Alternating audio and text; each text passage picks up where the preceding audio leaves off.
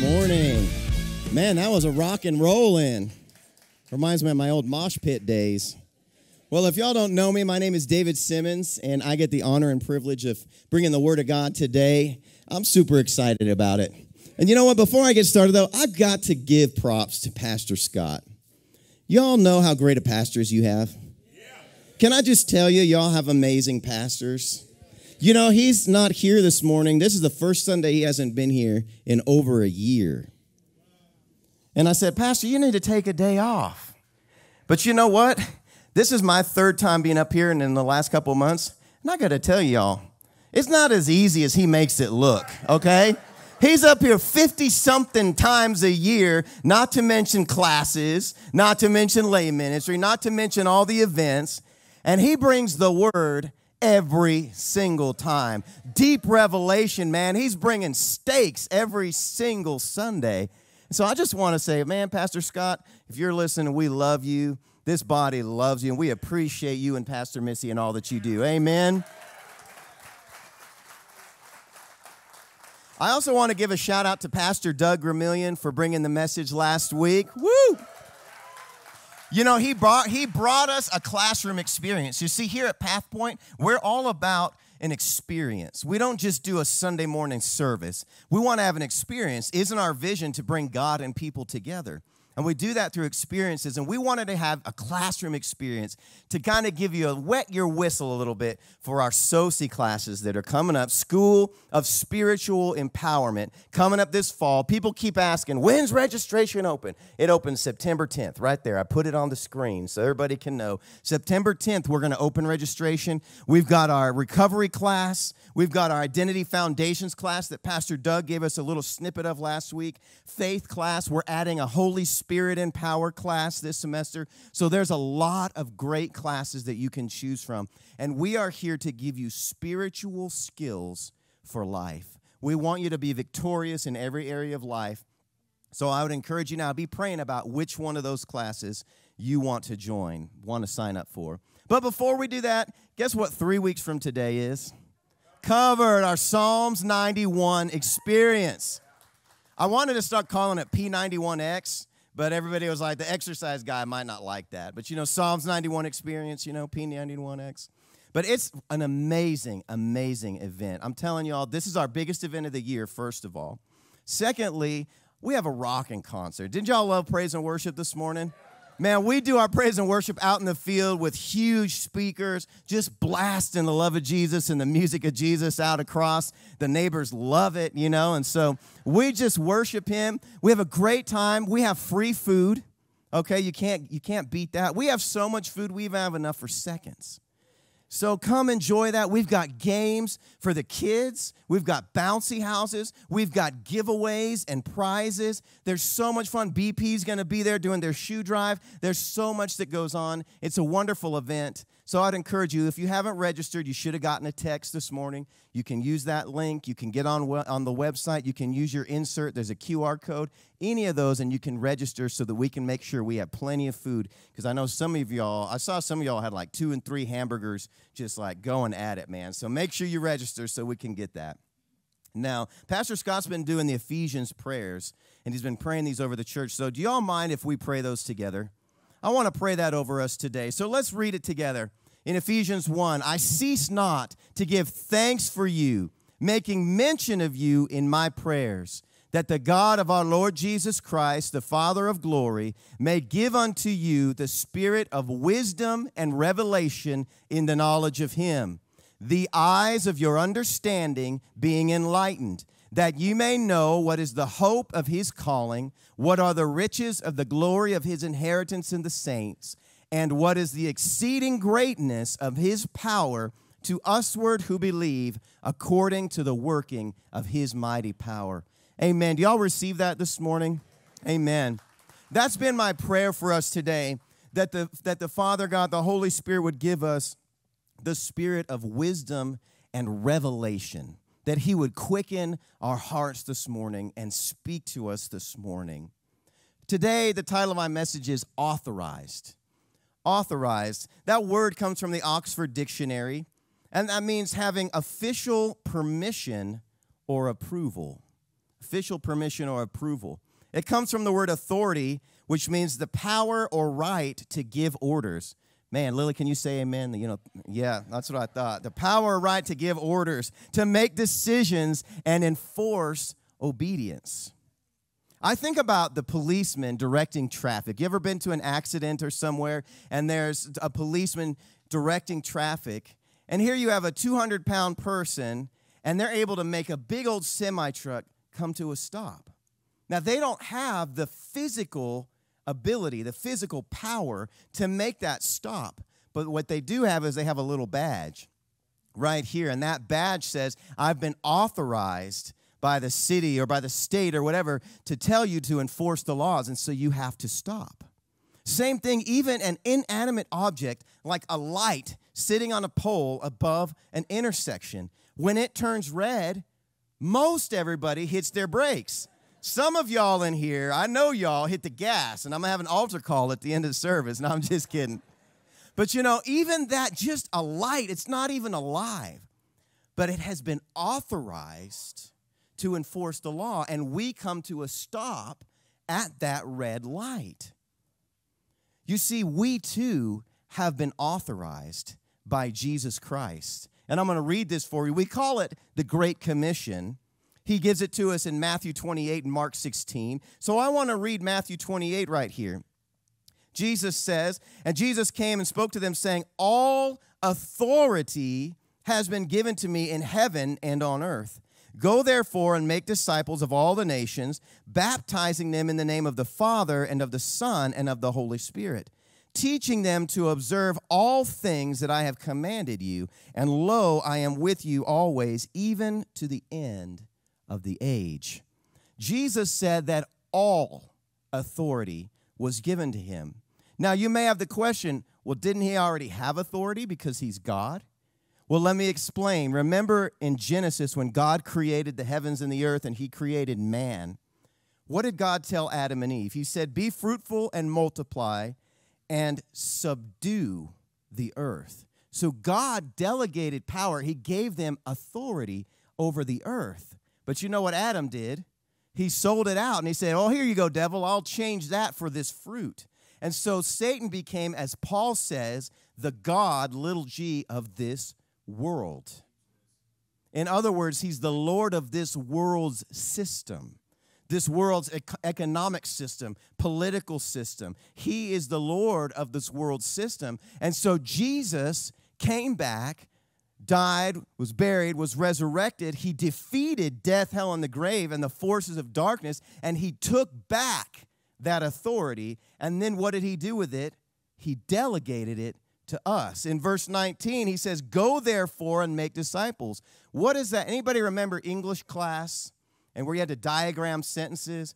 And you know, what is the subject of this sentence? Go therefore. The verb is go. The subject is what we call understood or implied, and that subject is what? You. You go, therefore, and make disciples. So he's authorizing us to go and make disciples. If we look at that word in the Greek for authority, that word in the Greek is exousia, and it means power, right, permission, delegated influence. It means strength, freedom, and listen to this, it means jurisdiction or rule. Did you know you are to have jurisdiction over your sphere of influence? Jesus has authorized you to have jurisdiction, to have rule over your sphere of influence. What does that mean? I love it the way Pastor Scott says it. Don't let people touch your thermostat. You see, when you go to my house, you don't touch Lily's thermostat, okay? Nobody touches the thermostat because mama will be up there like, who touched my thermostat? That's how it should be for us in the spirit. When I go to the office, negative Nancy or dirty Joe, they shouldn't be, or whoever those guys that like to say all the dirty jokes and the coarse jokes, that you shouldn't have to listen to them. They should know, hey, wait a second, they're different. See, you should have jurisdiction over your realm of authority. You shouldn't let that negativity take over your day. Now, it's going to try because Satan wants to ruin your day, but you have authority. You have jurisdiction. The Bible, Jesus says to make disciples of all nations. What does that mean? It means to mentor people. It means to walk through life with people. It means invite people to church even. No. Invite people to church. You know, I was doing some research. Did you know that only 2% of church members invite people to church? Now, that's not here at Path Point. That's everybody else, okay? But statistically speaking, in the United States, 2% of people, of church members, invite people to church. But did you know 83% of people that go to church were invited by a friend or family member? So 83% of people going to church were invited, yet only 2% of people are inviting. Could you imagine if we bumped that up to 50, 60%? Even if we only bumped it up to 10%. Man, what a difference it would make. But do you know why? You know why people don't invite people to church? Can I just be honest with you all this morning? People don't invite their coworkers to church because they don't live like Jesus at work. See, if I'm there telling the dirty jokes, if I'm there complaining and backbiting against the boss, if they don't even know that I'm a Christian at work, how am I going to invite them to church? Right? Can I speak the truth this morning? Pastor Scott has authorized me to speak the truth this morning, okay? In fact, he told me, you do it. Go ahead, speak the truth. And so that's what I'm going to do this morning. You see, the thing is, we've been authorized and commissioned to change the world in his name. But why is it that so many people in the body of Christ don't walk in that authority? Some even cannot. Maybe you're one of those today that you're like, I wish I could walk in more authority in my life. I'm going to tell you today the secret to walking in authority over every situation in your life. Do you want to know what it is today? Amen. Good. I'm glad you're hungry for it. I'm going to start with a story, and this is going to tell us the secret. In Luke chapter 7, you guys are familiar with this, but I'm going to read the whole thing, and then we'll do a deep dive. Starting in verse 1, now he, that's Jesus, concluded all his sayings in the hearing of the people. He entered Capernaum, and a certain centurion's servant who was dear to him was sick and ready to die. So when he heard about Jesus, he sent the elders of the Jews to him, pleading with him to come and heal his servant. And when they came to Jesus, they begged him earnestly, saying that the one for whom he should do this was deserving. For he loves our nation and has built us a synagogue. Then Jesus went with them. And when he was already not far from the house, the centurion sent friends to him, saying to him, Lord, do not trouble yourself, for I am not worthy that you should enter under my roof. Therefore I did not even think myself worthy to come to you, but say the word, and my servant will be healed. For I also am a man placed under authority, having soldiers under me, and I say to one, go, and he goes, and to another, come, and he comes, and to my servant, do this, and he does it. And when Jesus heard these things, he marveled at him, and he turned around, and he said to the crowd that followed him, I say to you, I have not found such great faith, not even in Israel. And those who were sent, returning to the house, found the servant well, who had been sick. Now, we've heard this story many times concerning faith and faith messages, but I want to tell you, this is the secret to unlocking authority in your life. So I'm going to do a deep dive here, okay? First of all, the centurion, he's a Roman soldier. He sends some of the elders of the Jews to Jesus. Starting right off the bat, this is an odd picture, an odd scenario, because Jews and Romans don't get along.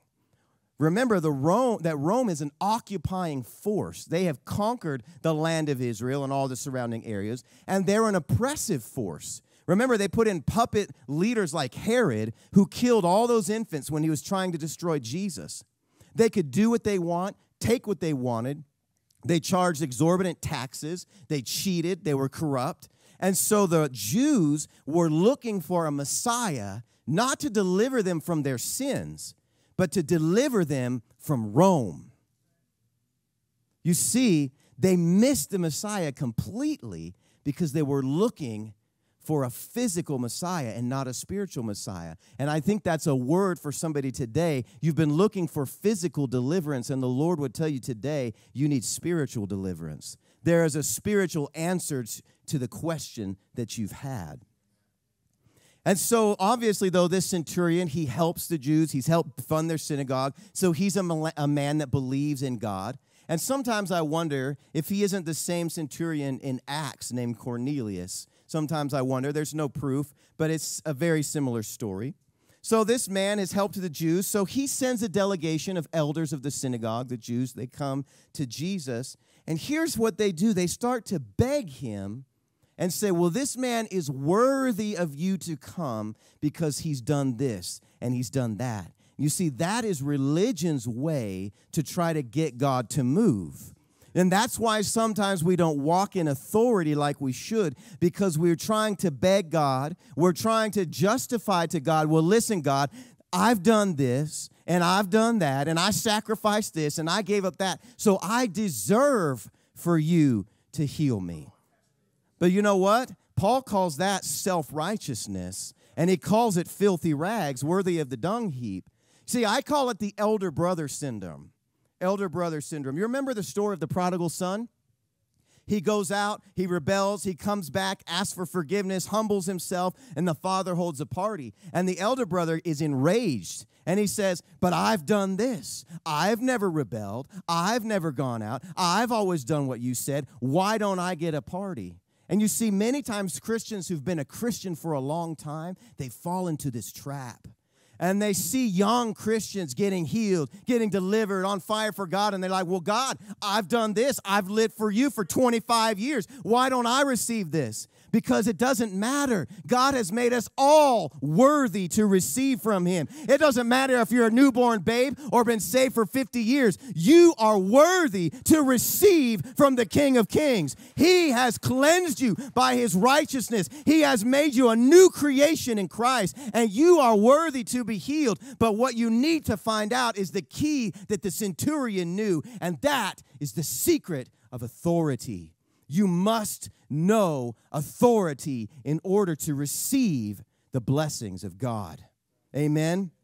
You see what the centurion knew in Luke 7. Let me say it again. For I also am a man placed under authority, having soldiers under me. The centurion recognized authority when he saw it. You see, first thing that he recognized that Jesus was under authority. Didn't Jesus say in John chapter 5, I, the Son of Man, can do nothing in and of himself, but only that which the Father shows me, that will I do. You see, in Philippians, it says that Jesus stripped himself of all of his divine powers, all of his divine privileges, and humbled himself to become a man. So yes, he was God, but when he was on earth, he operated solely as a man.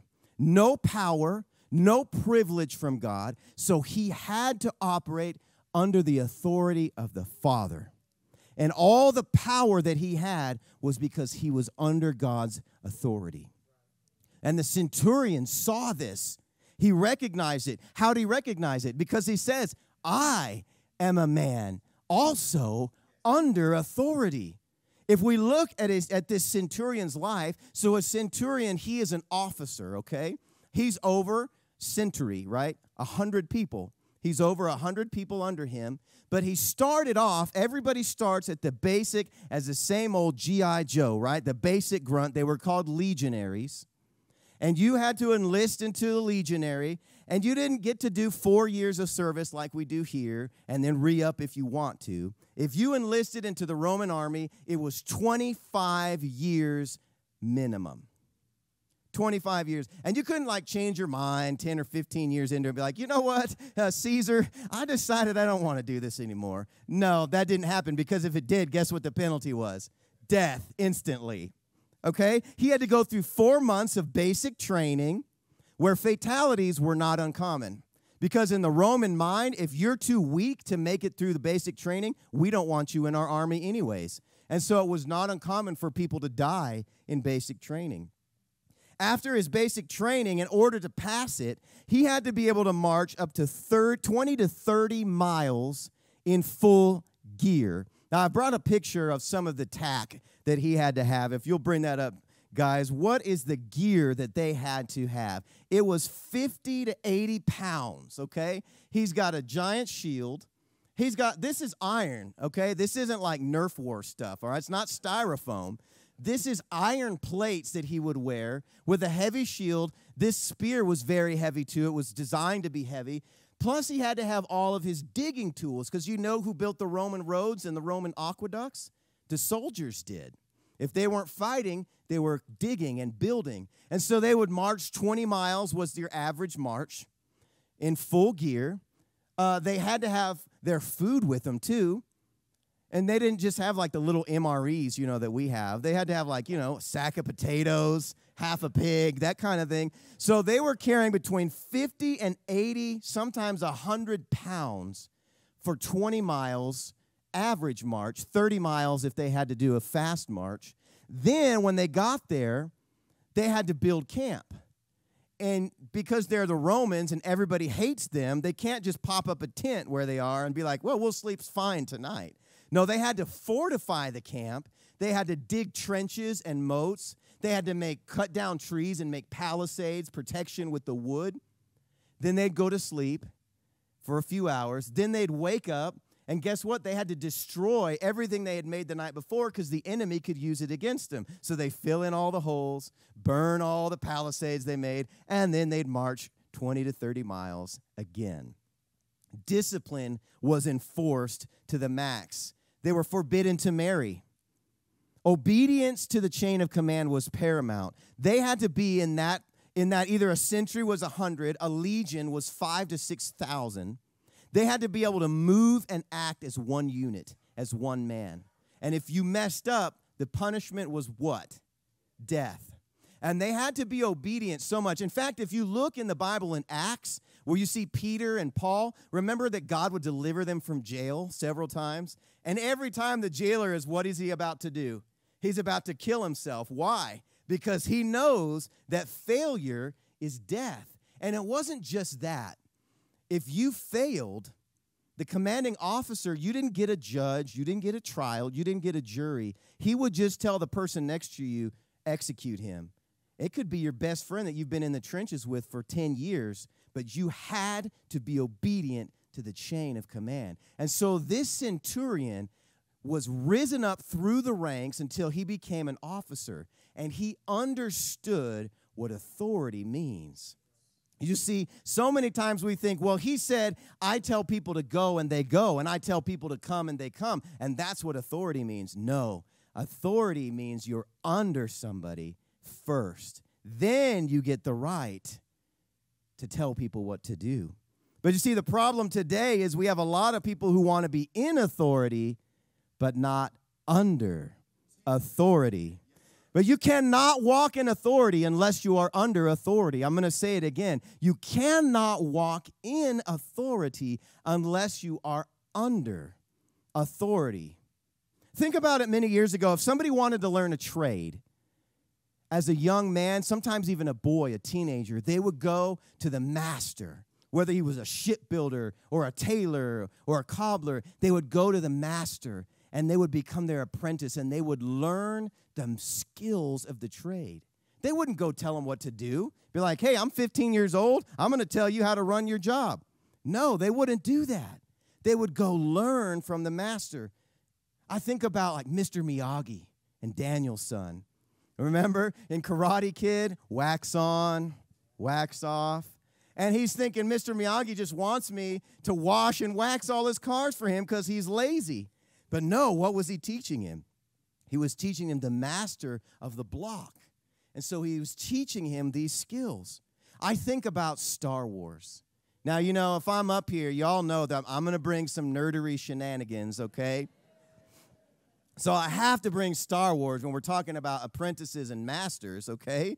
You think about in Star Wars, if you're not familiar with the Star Wars universe, I'll tell you a little bit about it, okay? So it's in a galaxy far, far away, all right? And so all these guys, they're riding spaceships and going around with blaster rifles and stuff. And the coolest dudes in Star Wars are the Jedis, right? The Jedis, yeah, see, somebody else is a nerd too. And they're like the samurais, okay? They go around and they're kind of like the police, and they keep the bad guys in order, and they carry, instead of samurai swords, they carry these lightsabers that are like, you know, they can like cut through steel and deflect laser beams and stuff. So it's really, really cool. You want to be a Jedi. But you see, in order to be a Jedi, they had to start when they were young, and they had to train under a master. They called them apprentices or Padawans, and they would spend years training under their master. And eventually, after several years of working and training and listening and obeying, he would finally get to the next step, the next level, where he got his lightsaber. And the lightsaber is where you are like, now I have arrived. Now I can become a Jedi. But you see, novices didn't get one, because if you got one, you would hurt yourself, wouldn't you? And so novices don't get lightsabers. And I have a real-life Star Wars story to tell you about this. Do y'all want to hear a real-life Star Wars story? Can you believe there's actually a real-life Star Wars story? That there is. I'm going to tell it to you, okay? My mentor back in Longview, he trained me up in business, in government, in leadership, and he's a big gamer. And the reason he's a big gamer is because his big brother was a big gamer, big enough that he was the lead design working for Sony Industries, and he was the lead design for a Star Wars game back in the early 2000s. It was the first Star Wars game to be online with multiplayers. And so there were people, they had over 1 million subscribers, people all over the world that would log on, and they would get into this Star Wars universe. And they'd fly their spaceships around, and they'd, you know, build their little blaster rifles and shoot each other, all kinds of stuff. And it was a big, very popular game. But what made it very popular was that if you wanted to become a Jedi, you had to earn it. You had to train for it. You couldn't even become a Jedi until you had played at least 4 months. And then you didn't get a lightsaber right away. You had to play many more months. Sometimes it would take people a year or two before they had gotten the levels to where they could have a lightsaber. And so I know this is like, some of you are like, oh my gosh, what a waste of time. But okay, some people really take this seriously, okay? And when they would see a Jedi going around in the game with a lightsaber, they were like, whoa, that dude knows how to play the game. Don't mess with him. And so it became very popular. Well, as what happens with big corporations, the corporate gurus got together with the marketing gurus, and they decided, you know what, 1 million subscribers isn't enough. We need to get more. And we need to reach the younger generation. We need to get these kids playing. And these kids aren't going to want to spend 6 months trying to get a lightsaber and become a Jedi. We need to make it so that they can get a lightsaber on day one. And he tries to tell him, listen, that's a bad idea. You got people that have been playing this game for years, and the whole point of it is to try to make it true to life and earn the lightsaber. But they said, no, we did the market research. It's going to be great, so go ahead and redesign it. So he did, and they did an update, and the update completely redesigned the game so that everybody that wanted could get a lightsaber on day one. Y'all want to guess what happened?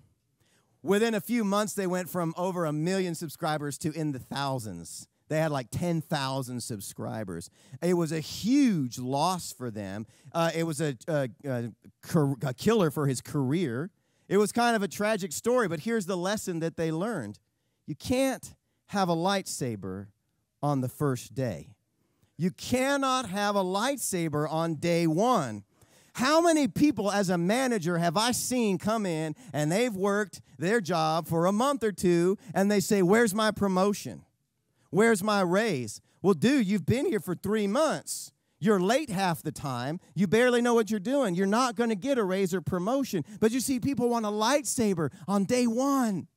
How many people have said, well, you know what? I've watched a lot of YouTube videos. That makes me an expert. Anybody met one of those people that's an expert on everything? Look, I love YouTube videos. YouTube helped me change my garbage disposal, okay? But that doesn't make me a plumber. Just ask my wife, okay? Because I had to watch several more to fix all the mistakes that I made. Can you imagine if I went to Dr. Akko and I said, hey, I'm going to take over your business for you because I've watched a lot of YouTube videos about health and science. Don't worry, take a vacation. I got it covered. No. But we have a lot of people that they want that lightsaber on day one. Or we have people with no ministry experience that come into the church that try to tell the pastors how to run their church. Y'all, it doesn't work that way. Man, I saw on my social media, came up this week, a young man, he was a podcaster, and the title of his podcast was Scriptures Ministers Use to Keep Us from Giving Them Positive Criticism. And I said, hold on a second right now. First of all, you're not even 30, and I'm not knocking young people at all, okay? I'm not knocking them at all. I know a lot of young people with a lot of wisdom and experience. But I researched this guy. He had no ministry experience, none whatsoever. He didn't pastor a church. He wasn't a traveling minister. He had just watched enough YouTube videos to think that he was an expert on how to tell pastors. He said, I need to give them some constructive criticism. Let me tell you something. Constructive criticism comes from the top down. It doesn't ever come from the bottom up. I don't have the right to tell my pastor how to run his church because I'm not there at the top. I don't understand everything. I can't tell you how many times, whether in the office or at church, somebody would come in mad. When I was the boss, they'd come in mad. Oh, fuming, screaming, call me all kinds of names. I can't believe you fired my friend. My friend, he's such a good man. He's a family man. He's married. He's got a wife. He's got 4 kids. He could barely survive on that pittance of a salary you gave him, and now you fired him, and they'd call me all kinds of names. But what they didn't know and what I wasn't going to tell them was, well, I fired your friend because he failed his drug test. Or I fired your friend because the police came to my office with a warrant for his arrest. But you see, I'm going to protect his privacy. And besides that, it's none of your business anyways. But you see, we've got people that they don't know everything, and they want to tell the boss how to run it, but they don't know it. I've had so many people come to the church mad at my parents. Now, look, I'm not talking about anybody here, okay? I want to throw this out here. I have used examples today from everything before I ever came to Amarillo because I don't want anybody to think that I'm talking about them, okay? But when my parents are pastors, and we saw people would come in, they'd try to tell my dad how to run the church. No ministry experience whatsoever. We had a couple, when he told them that he wasn't going to let them run the church, they asked for their tithes back. And you know what my dad did? Oh, I was so proud of him. He said, here's a check. You don't even give anything anyways. Here you go. Take it back. You see, they didn't know. Oh, so many examples I could tell you guys. But you see, when you're under authority now, when you put yourself under the boss will come to you and say, hey, I want some of your ideas. I want you to show me some things. You see the difference between me trying to tell the boss how to do my job and the boss coming to me because I've submitted under authority. See, my dad always taught me, if it's not illegal or immoral, do what the boss says. And boy, people, you know, all my coworkers, oh, you're just a brown noser. You're just sucking up to the boss. Well, you know what? I'm just doing my job. I'm being under authority. But you know what happens when you're the one under authority? Guess who gets the promotions? The one that's under authority. The one that's under authority. Well, the same principle in the spirit and the physical, they apply together. You see, if it works in the office, it'll work in your spiritual life. If it works in church, it'll work in your office. It'll work in your family. You see, when we put ourselves under authority, we can grow. Nobody gets a lightsaber on the first day. Hebrews 4:12, Pastor Doug read this last week. For the word of God is living and powerful, and it's sharper than any two-edged sword, piercing even to the division of the soul and the spirit and the joints and the marrow. And it's a discerner of the thoughts and the intents of the heart. See, the word of God is a piercing weapon. Just like that lightsaber, and in the hands of a novice, it can be damaging, can't it? Anybody ever been cut up by somebody using the word of God the wrong way? Anybody ever had that happen to them? But you know what? I think about the word of God in the hands of somebody like Pastor Scott, and it becomes like a scalpel. It's able to apply surgical precision. And it can just go right into your heart and just cut out that little piece. Because see, most people, we're not trying to do bad. We're not trying to be messed up and have sin in our lives. But we live in a world that's fallen. We live in a sinful world. And see, we live with an enemy who hates authority. He's the first rebel, is he not? And if there's anyone in authority, he's going to come against them. And so he's constantly pushing at us, pushing at us, pushing at us. But when we come to church, especially a church like this, and we allow the Word of God to just come in and quicken our hearts and just make little snips here and little cuts there, it grows us in the authority and in the power that we can have in our lives. When we place ourselves under authority, we're given authority. Now, very quickly, I want to tell you, what is the chain of command, the chain of authority? You hear Pastor Scott talk about the chain of authority. I want to read it to you quickly here. We find it in Matthew chapter 10. Jesus says this, anyone who receives you receives me. Anyone who receives me receives the Father who sent me. If you receive a prophet as one who speaks for God, you will be given the same reward as a prophet. If you receive righteous people because of their righteousness, you will be given a reward like theirs. And if you give even a cup of cold water to one of the least of my followers, you will surely be rewarded. Do you see that Jesus is making a list here? He's making an order. And it starts off, if you receive me, you receive the Father. The Father's at the top. Remember, Jesus said, I only do what the Father says. Then there's Jesus and the Holy Spirit. Jesus said in John 16, the Spirit of truth will speak only that which he hears, that which the Father tells him. Then he talks about receiving the prophet and the prophet's reward. That's the fivefold ministry. That when we receive from the fivefold ministry, we receive that reward. And then there's elders in the faith, and then there's new believers.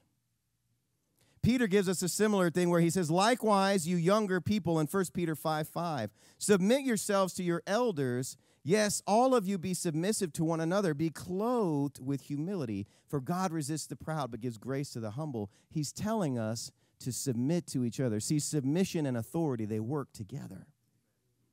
Young people, I want to encourage you today, don't be afraid to listen to your parents. Don't be afraid to submit to authority. See, it bucks against the youthfulness, right? In the youth, we're kind of naturally rebellious. But here's another thing that's been working against our youth. If you've ever noticed this, I began watching this several years ago when my kids started watching their cartoons. Did you notice over the last 20 years, every single cartoon, every single sitcom that involves families, the parents are always stupid. Always. And the kids are the ones that have to show the parents how to live life, how to tell them what to do. You see, we're breeding a rebellious generation. We're teaching our kids that parents don't know anything, adults don't know anything, grown-ups are stupid, they're out of touch with reality, but that is not the case. So young people, listen. They have life experience, so they don't know how to run a computer like you do. So they're not as technologically savvy as you are, but they have life experience, that they have wisdom that they've learned from what we call the school of hard knocks.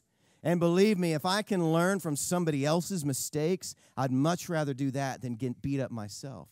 But now, adults, grown-ups, those of us with a little more wisdom and different colored hair, all right? I want to tell us something too, though. Don't write off this generation. They may think differently than us. They may act differently than us, but don't write them off. I'm telling you what, they're going to be the ones that usher in the coming of Jesus Christ. And so we better not write them off or we're going to miss out on a whole move of God. And so here's what we do. When Jesus says make disciples, that means that we are to go to those young people, whether it's in the office or at church, and we're to mentor them.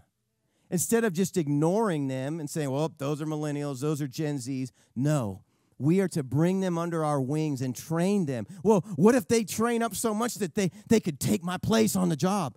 Good. That's what you're supposed to do.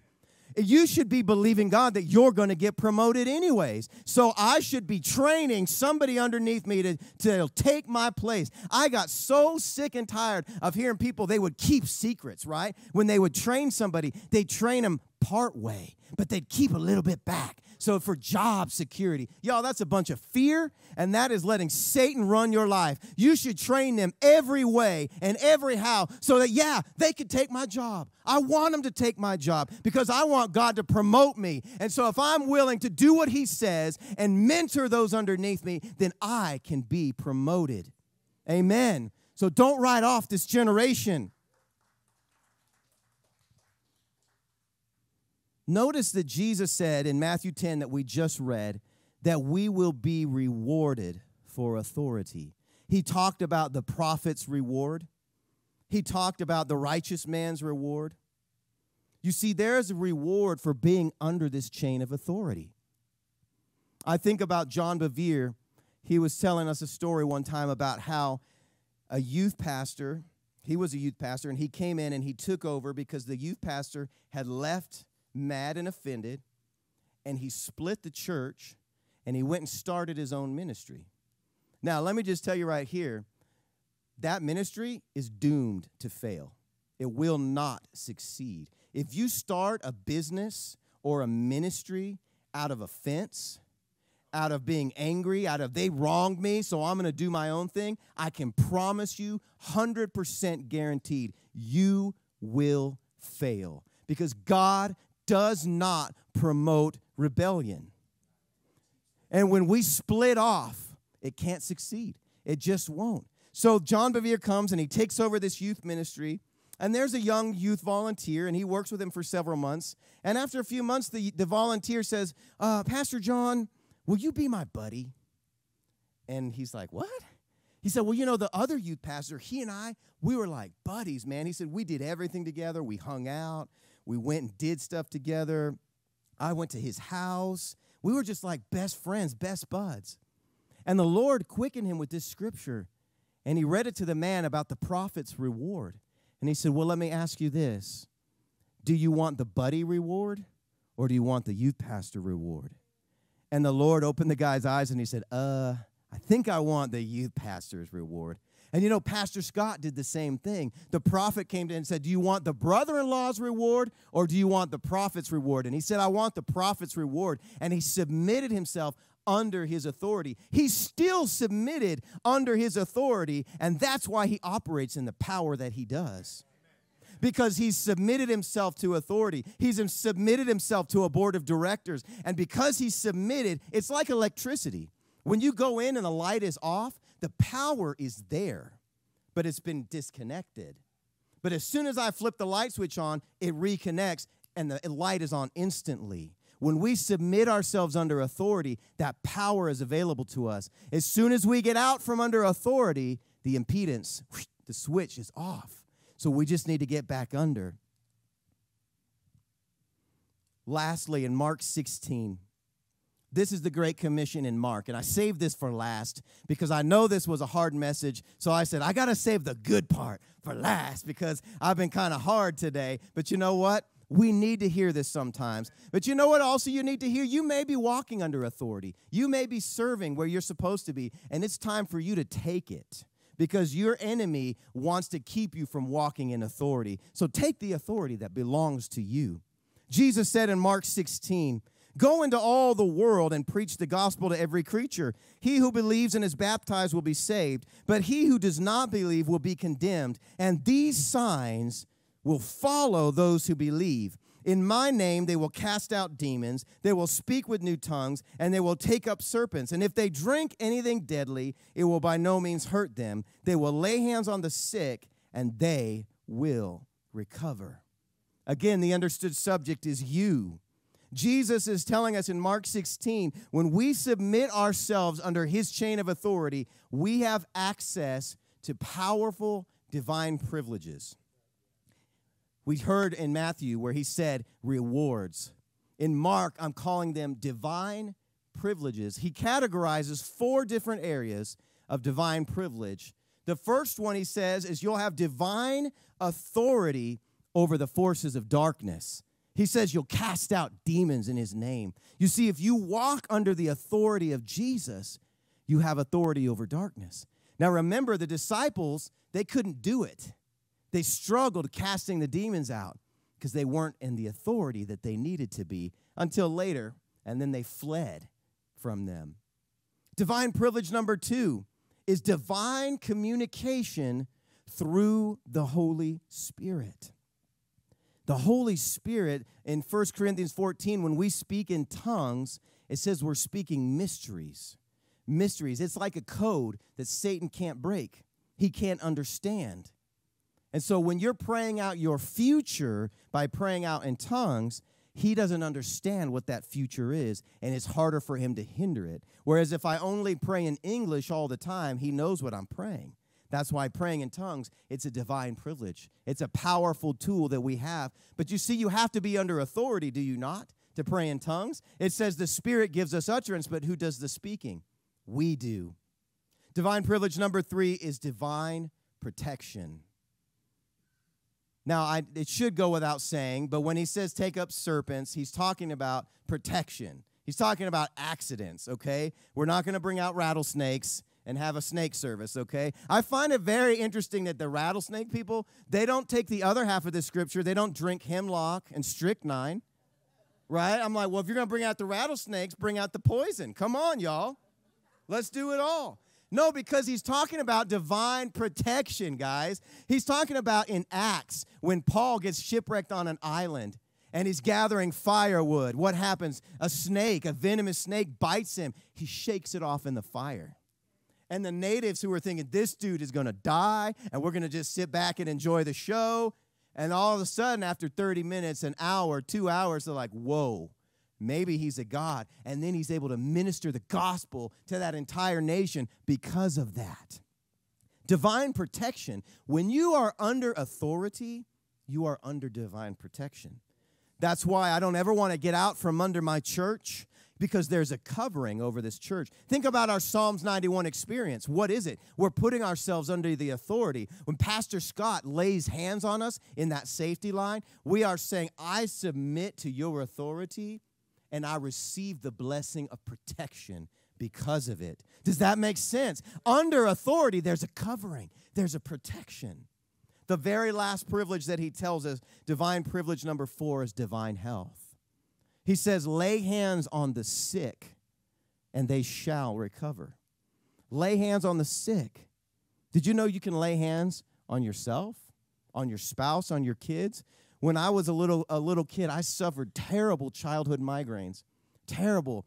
All my sisters would be out playing and my cousins out having a great time in the summer, and I'd be in a dark room with a cloth on my head for hours, days at a time sometimes, throwing up because of the pain. And I was 8, 9, 10, 11 years old. Well, when I was 12, my dad was called to Rhema, and he went to Rhema, and Brother Hagin came up. I don't even remember when it was. One night he came up and he said, the Holy Ghost says there's somebody here who's dealing with migraines. He says, stand up. So I stood up, and he said, I'm not coming to you. The power of God's available here. You just lay hands on yourself. I said, okay, I'm 12 years old. I just smacked my head and put my hand on my head and laid hands on myself. I didn't think anything about it. It wasn't until about 2 or 3 years later when I'm in high school and I'm like, wait a second. I haven't had one of those migraines since then. You see, God healed me because I put myself under authority. And when he said, lay hands on yourself, I said, yes, sir, I lay hands on myself, and I received that healing. And so today I want to tell you, God wants you to have every tool available for you. And one of the biggest tools to make you successful in this life is the tool of authority.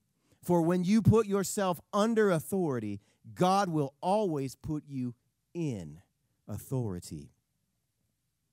Even though this was a heavy message, it's an important reminder for us to keep ourselves under the chain of authority where we can find grace, freedom, and protection. Let's look at our next step. I will keep myself in the chain of authority and fulfill the Great Commission on my life. Did you all receive that this morning? As the worship teams comes up, I just want to tell y'all that we love you. I love you. Thank you for listening today. Thank you for putting yourselves under authority and listening and receiving what God has for you today. And if you're one of those people that you've been struggling. Maybe you've been outside the chain of authority. Maybe you've got upset. Maybe you've got offended. Maybe it was on the job. Maybe it was at church. Maybe it was somebody here. Maybe it was me. I want to tell you today, get back under the place of authority. It just takes a simple heart change. I don't need to call you up here and lay hands on you. We don't need to have a crying service and weeping. No, it's just a simple adjustment in the heart. And then for those of you who are walking under authority and you've been there for a long time and you're waiting for the promotion to come, you're waiting to see the authority in your sphere of influence, I want to tell you, keep doing what you're doing.